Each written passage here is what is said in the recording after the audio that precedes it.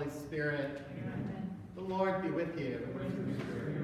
As we gather in prayer this evening on this, the feast of the baptism of the Lord, let us call to mind the mercy of God as we acknowledge our sins and prepare ourselves to encounter Christ.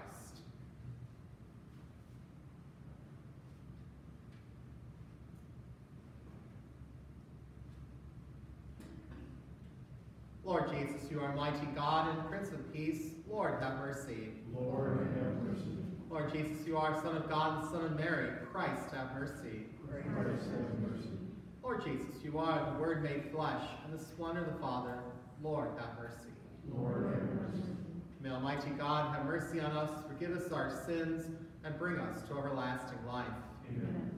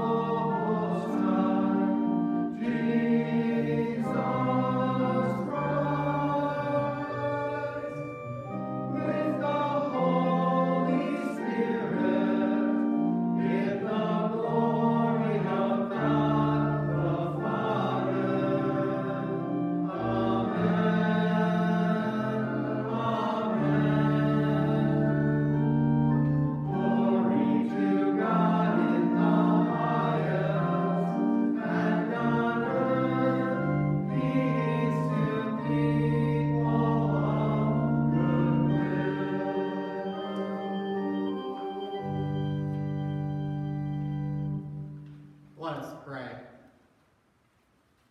Almighty ever-living God, who, when Christ had been baptized in the river Jordan, and as the Holy Spirit descended upon him, solemnly declared him your beloved Son, grant that your children, by adoption, reborn of water and the Holy Spirit, may always be well-pleasing to you.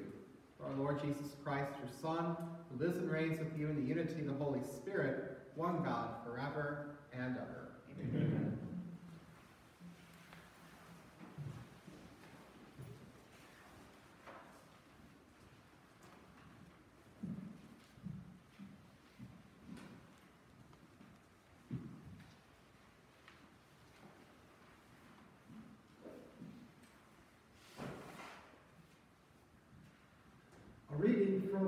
book of the prophet Isaiah. Thus says the Lord, all you who are thirsty, come to the water. You who have no money, come receive grain and eat. Come without pay and without cost. Drink wine and milk.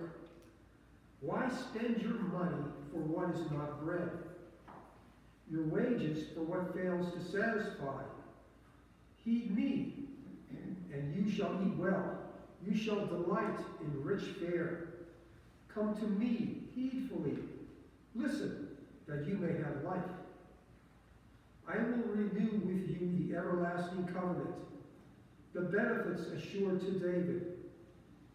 As I made him a witness to the peoples, a leader and commander of nations, so shall you summon a nation you knew not, and nations that knew you shall run to you, because of the Lord your God, the Holy One of Israel, who has glorified you.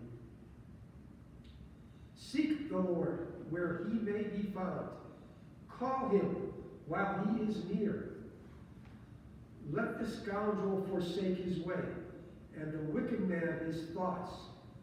Let him turn to the Lord for mercy, to our God, who is generous in forgiving. For my thoughts are not your thoughts, nor are your ways my ways, says the Lord. As high as the heavens are above the earth, so high are my ways above your ways, and my thoughts above your thoughts.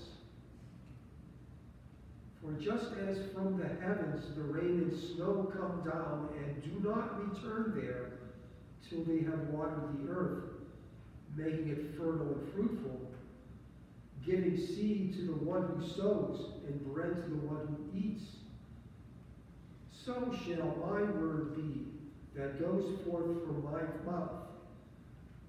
My word shall not return to me void, but shall do my will, achieving the end for which I sent it.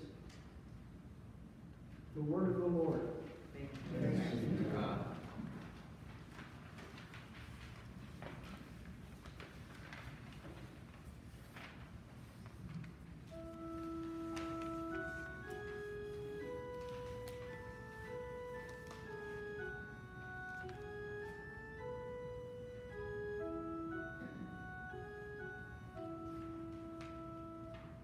You will draw water joyfully from the springs of salvation. You will draw water joyfully from the springs of salvation.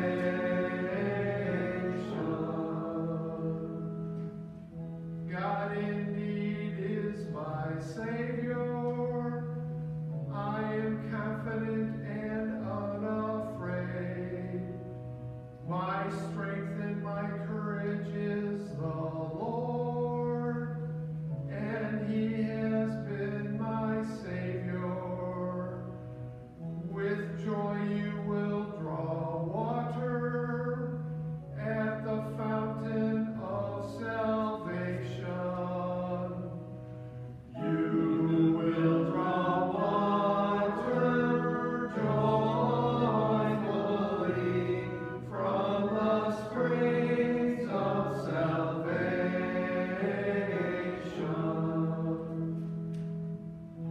Give thanks to the Lord, acclaim his name. Among the nations make known his deeds. Proclaim how exalted is his name.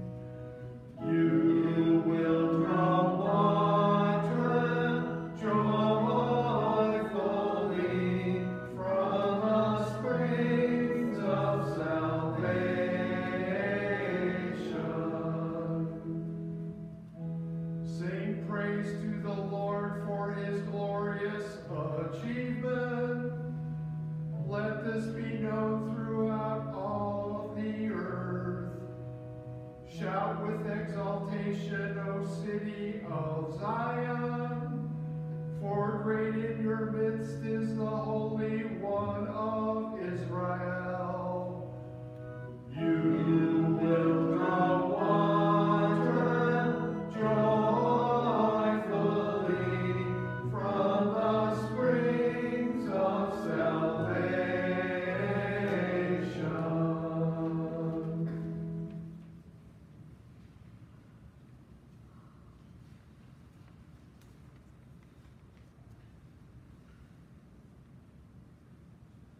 reading from the first letter of St. John.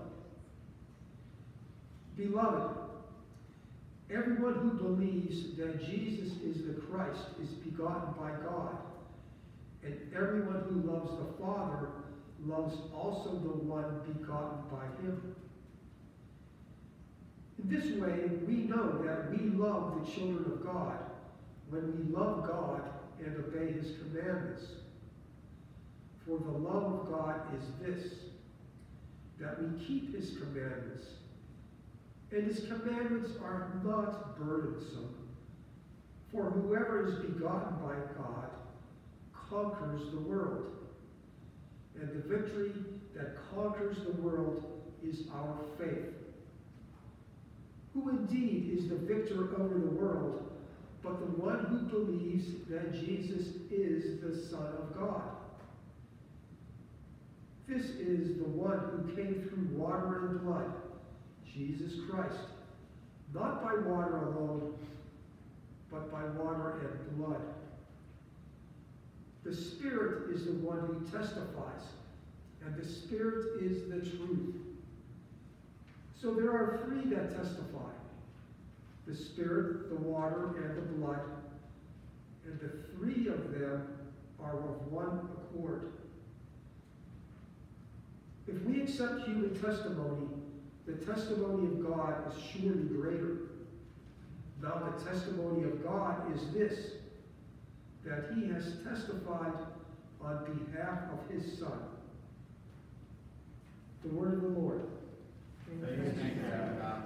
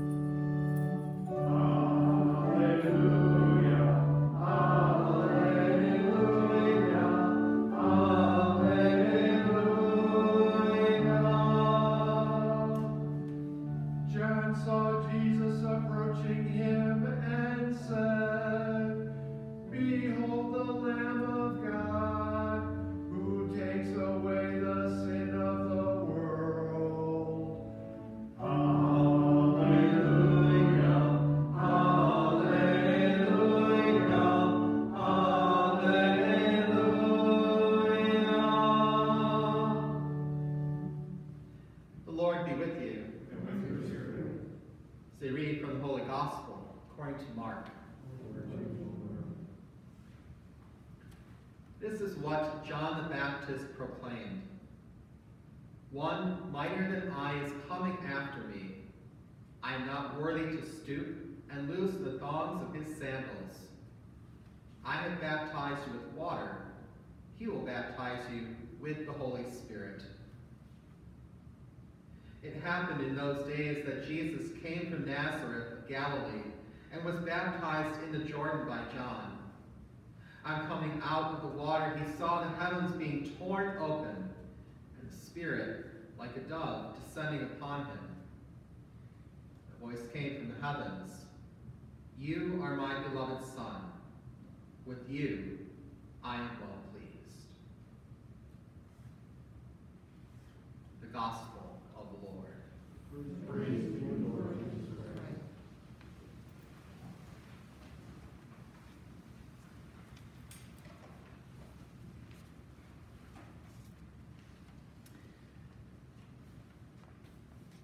This weekend, as we celebrate the baptism of the Lord, one of the questions we can ask ourselves is, what does baptism mean to me?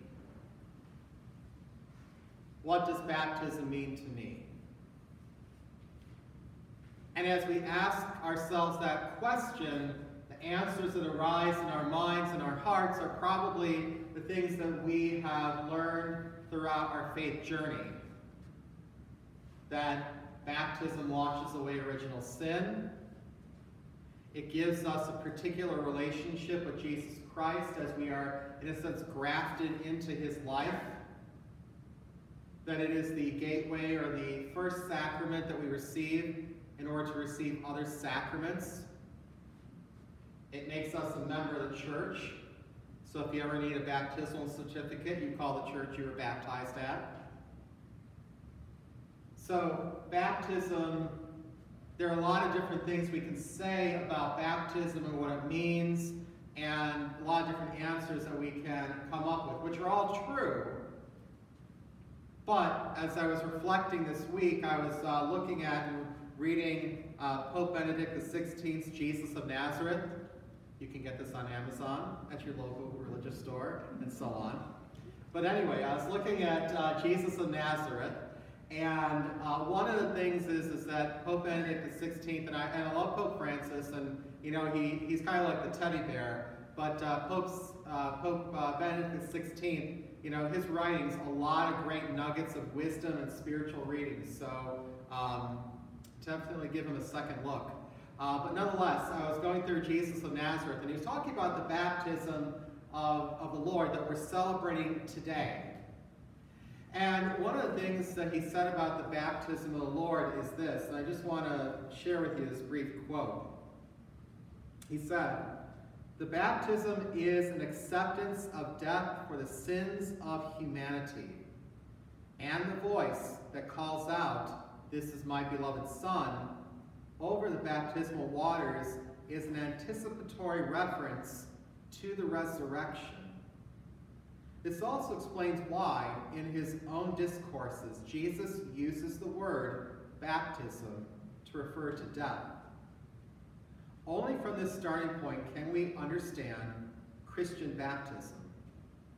That Jesus' baptism anticipated his death on the cross, and the heavenly voice proclaimed in anticipation of the resurrection.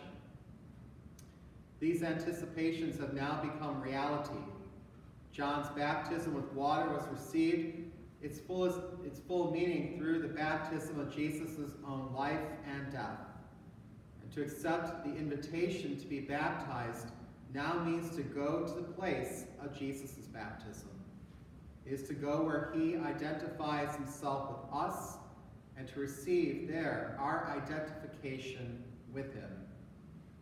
The point where he anticipates death has now become the point where we anticipate rising again with him."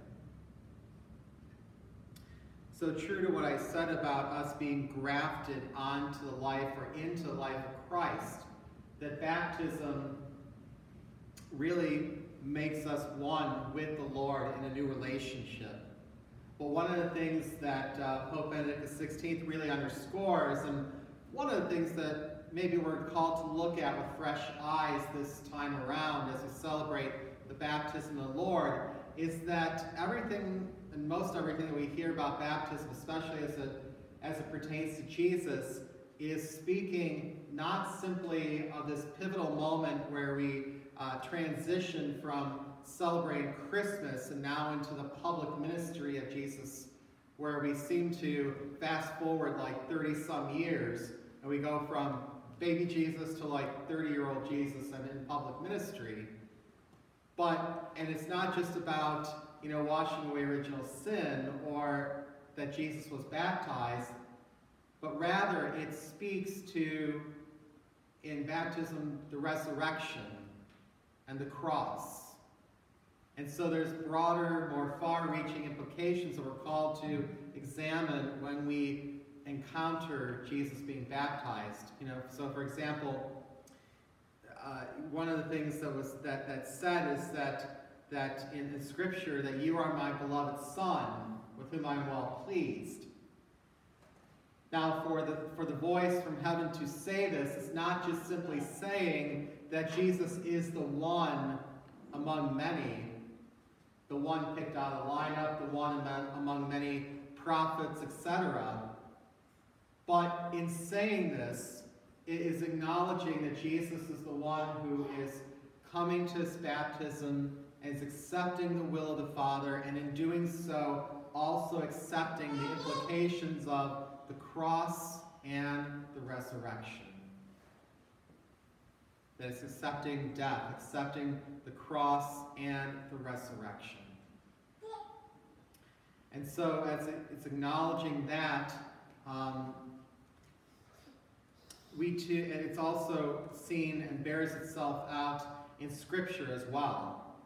Because baptism also is, as Pope Benedict XVI said, that it also equates to death and resurrection, because when disciples want to sit on Jesus' right and left, he says, can you drink from the cup I drink from? Can you be baptized, or are you baptized with the baptism with which I am baptized? And so one of the things that we hear is that, again, that it is about the cross and the resurrection. That's pointing to eternal life. It's pointing beyond, and in addition to all the things I said about baptism just a few moments ago. And also we hear this in Scripture too, and I think in a very beautiful way, although we don't necessarily hear the connections this weekend, but when the sky is torn open, sometimes Scripture just says the clouds or sky were open. And it seems, I don't know, peaceful, like we're opening a door, kind of casual. But the actual original Greek is, I believe it's pronounced schizo. Again, don't call the bishop about me mispronouncing Greek words, and it's Greek to me, okay? But that said, it means like a duality or multiple personalities. It's where we get schizophrenia from. But in many ways it speaks to the heart of who Jesus is in a way, because Jesus is fully human and fully divine. But also as the skies are torn open, we also then think about, and the voice proclaims who Jesus is. We fast forward to the crucifixion, and the veil in the temple is what? Torn in two. It's torn apart. And the centurion says, truly this was the Son of God. So again, everything we hear in baptism, it is a connection or a pointer to the cross and the resurrection. And it is in baptism that as Jesus is baptized, and one of the reasons why he's baptized, it's not because he needed to be, because he didn't sin, but that when Jesus is baptized, he takes the death that you and I, that we suffer, upon himself. He's going to take that to the cross. So he takes that upon himself. And so when we approach, or when we are baptized, because I know that the majority of us were baptized as young children, so we don't have any memory or recollection beyond pictures. But when we think about what it means to be baptized, then we are taking on, or we are being united with Christ, who brings us salvation, who has conquered death, who has conquered the cross, who has conquered death, and gives us eternal life. And so, as we think about that in terms of baptism, one of the things that we're called then to think about too is just then how are we approaching baptism in our day-to-day life? What are we called to do in these moments in light of that, as we're called to enter in to that same process as we're, as Jesus' life, death, resurrection, cross, resurrection, as we're called to enter into that cyclical pattern of God's sacrificial love, because we do this day in and day out, right? Like sometimes we have to make small and big sacrifices. We have to die to ourselves, but we rise to new life. That's part of our union with Christ, and union with Christ through baptism. The cyclical pattern keeps repeating itself, but always, always, always brings us to new life. As the letter of St. John said this weekend, that the victory is found in our faith. Victory is found in our faith. And so again, what we think about, like, well, what can we do, or what's the response? And I think it comes in a certain sense from way in which the Gospel of Mark is written. Let me explain. So, a friend of mine, and she used to be in a youth group when I was at St. Charles at my first assignment, and she's now a registered dietitian and has her own business and is continually putting out information on Instagram and social media about nutrition, diets, etc. And one of the things she was talking about was continuing to build healthy habits, because according to the research that she was consulting, that's usually around January 19th where we start to really waver in our New Year's resolutions and commitments, maybe as particular to diet, but I'm sure in other areas too. If you're like me and started your New Year's resolutions this past Monday, you got a few days, okay?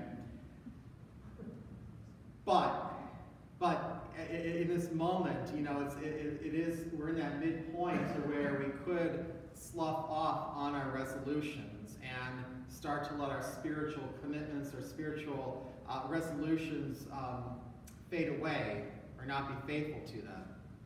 And so, in a certain sense, this connection to the cross that leads us to eternal life, we need to treat like Mark treats the gospel. And what I mean by that is this, that over and over thematically, if you read the Gospel of Mark from start to finish, he often interjects the sense of urgency. That he'll say immediately, then Jesus da-da-da-da-da, fill in the blank. So Jesus was baptized immediately, the clouds, everything was torn open, the voice came from heaven. And then immediately Jesus is going to go into the desert. So there's a certain sense of urgency, of immediacy that Mark treats the gospel, the good news, with as he writes. And for you and me, that is also what we have to do, is to treat our faith, treat our relationship with the Lord, treat the gift of our baptism that leads us to eternal life with that same sense of immediacy. And not to let up. Not to let up. To not let things that we said, oh yeah, I'll get to that another day, treat that with immediate attention. Or whatever we're struggling with and wherever we need to pray more about or bring to the Lord, or whatever our resolutions are in our spiritual lives this year, to treat that with that same sense of urgency. Because what baptism should mean to us, among, again, the many things I mentioned at the beginning of this homily, is that what it means to us is new life. It's life to us. It's our identity. It's who we are in Christ. And so to treat that with any regard other than urgency or immediacy, or trying to, with that same sense of importance, kind of leaves us out. That we're not living as closely with the Lord as we could be.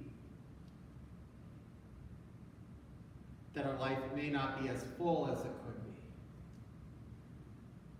That we're not conquering sin or conquering those temptations or those things that might be holding us back, that if we're not dying to self and rising to new life. But if we treat the grace of our baptism, if we treat the fact that it's leading to the cross, the resurrection, to new life, with that same sense of urgency, then we experience the new life that Christ desires for us. We experience the salvation that the Lord wishes to give to us, and the journey that began when he was baptized in the feast that we celebrate here today.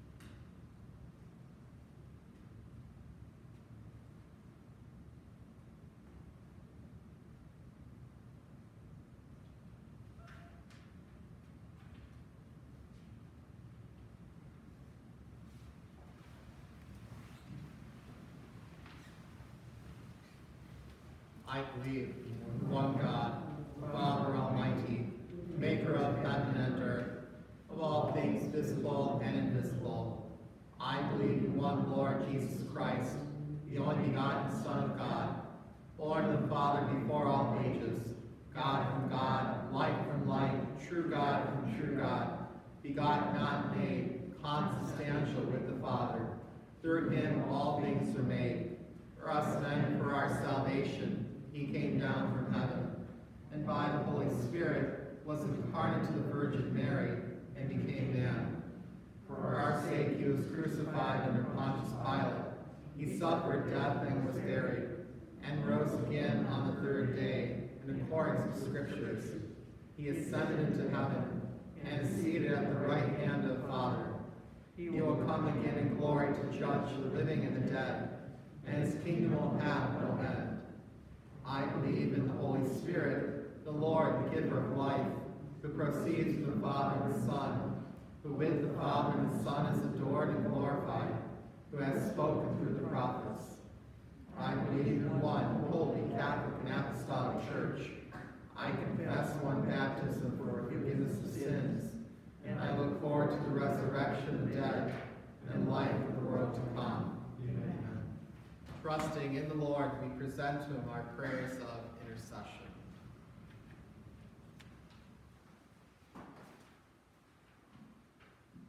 Our response is here, Lord, hear our prayer. That all the baptized live in justice and unity, faithful to the gospel call. We pray to the Lord. Lord, hear our prayer. Governors and legislatures work for just laws and end discrimination due to race, nationality, or economic class. We pray to the Lord. Lord, hear our prayer. That young people who have strayed from God's path find in Jesus a friend who comforts and guides them. We pray to the Lord. Lord, hear our prayer. For Tim Fugolin, may he enjoy the blessing of God's light and love. We pray to the Lord. Lord, hear our prayer. That members of this faith community live up to their baptismal promises. We pray to the Lord. Lord, hear our prayer. And that we may intercede for one another as we mention our many needs and intentions in the silence of our hearts.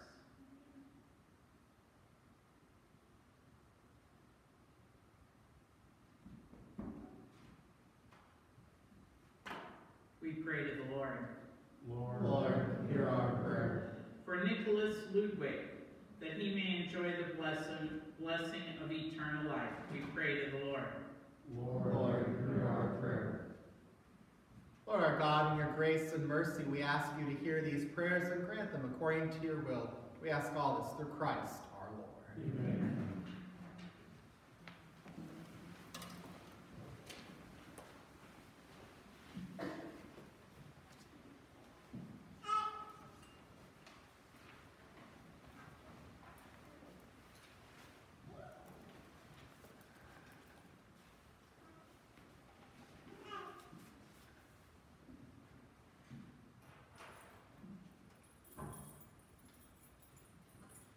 Blessed are you, Lord God of all creation, for with your goodness we receive the bread we offer you. Fruit to the earth and work of human hands will become for us the bread of life.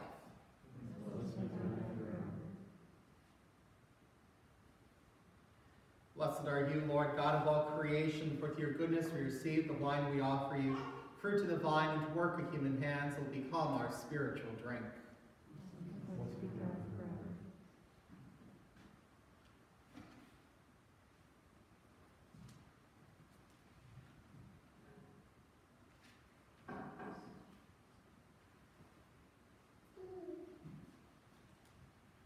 Pray, brothers and sisters, that my sacrifice and yours may be acceptable to God the Almighty Father. May the Lord accept the sacrifice in your hands with the praise and glory of his name, for our good and for all his holy church. Accept, O Lord, the offerings we have brought to honor the revealing of your beloved Son, so that the oblation of your faithful may be transformed into a sacrifice in him, who willed in his compassion to wash away the sins of the world, who lives and reigns forever and ever. Amen. The Lord be with you. And with your spirit. Lift up your hearts.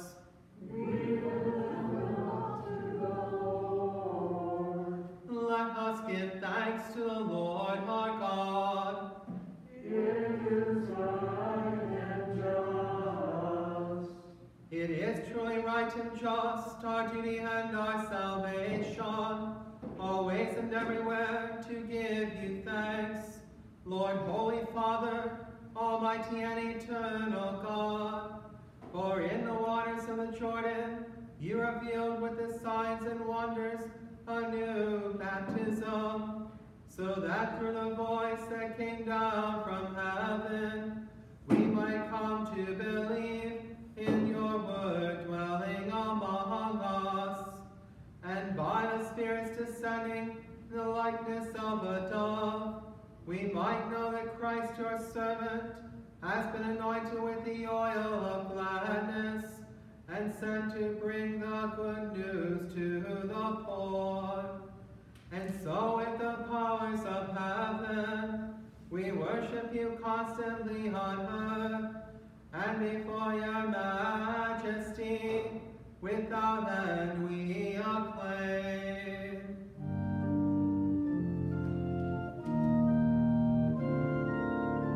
Holy, holy, holy,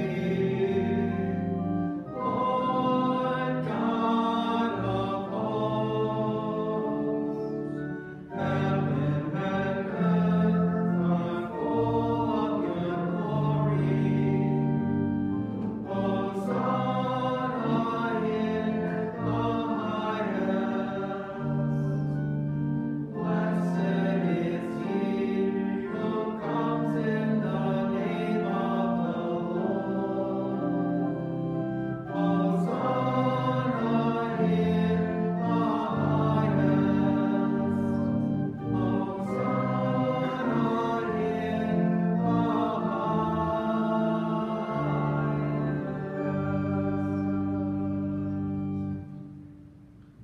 You are indeed holy, O Lord, the font of all holiness, and make holy, therefore, these gifts, we pray, by sending down your Spirit upon them like the dewfall, so that they may become for us the body and blood of our Lord Jesus Christ. At the time he was betrayed and entered willingly into his passion, he took bread and giving thanks, broke it, and gave it to his disciples, saying, "Take this, all of you, and eat of it, for this is my body, which will be given up for you."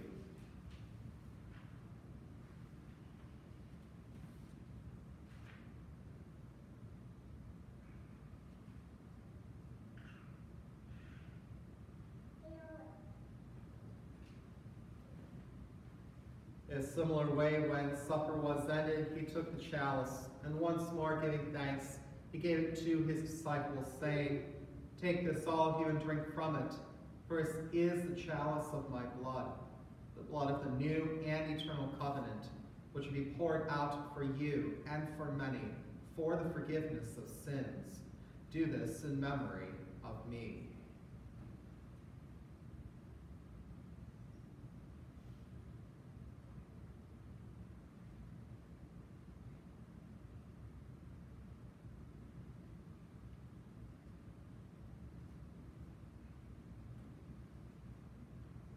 The mystery of faith.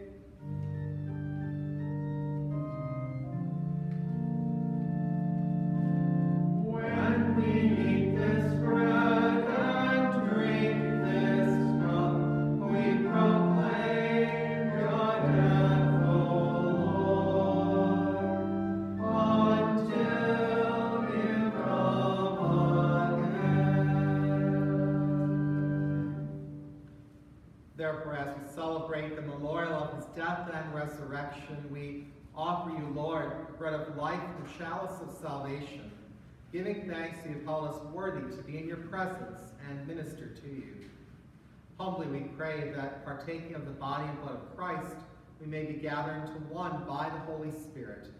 Remember, Lord, your church spread throughout the world, and bring her to the fullness of charity, together with Francis, our Pope, and Edward, our Bishop, and all the clergy. Remember also our brothers and sisters who have fallen asleep in the hope of the resurrection, and all who have died in your mercy. Welcome them into the light of your face. Have mercy on us all, we pray, that with the Blessed Virgin Mary, Mother of God, with Blessed Joseph, her spouse, with the blessed apostles and all the saints who have pleased you throughout the ages, we may merit to be co-heirs to eternal life, and may praise and glorify you through your Son, Jesus Christ.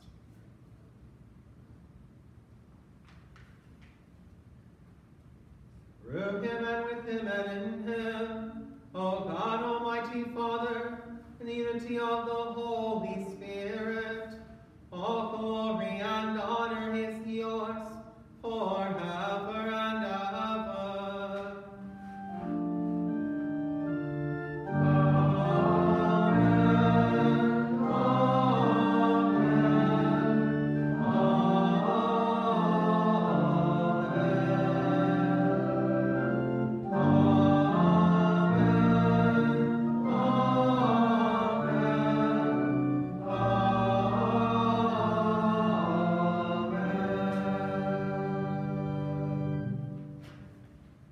Savior's command, informed by divine teaching, we now dare to say, Our Father, who art in heaven, hallowed be thy name.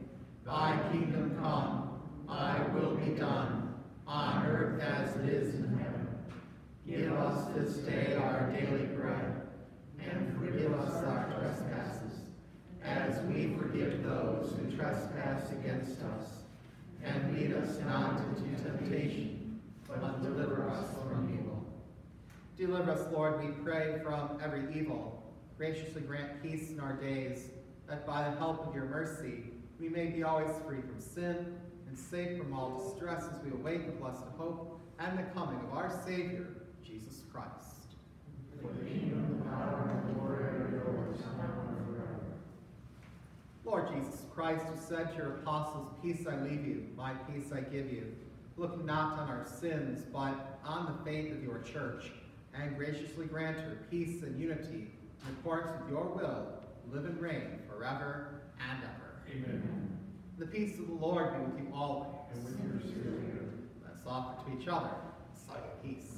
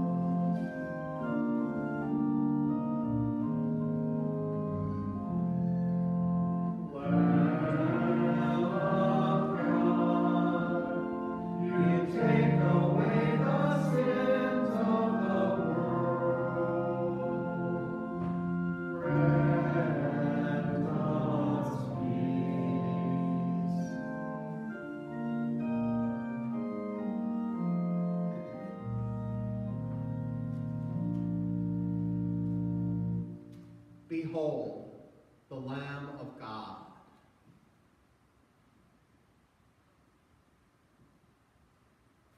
Behold him who takes away the sins of the world. Blessed are those who are called to the supper of the Lamb. Lord, I am not worthy that you should enter under my roof, but only say the word, and my soul shall be healed.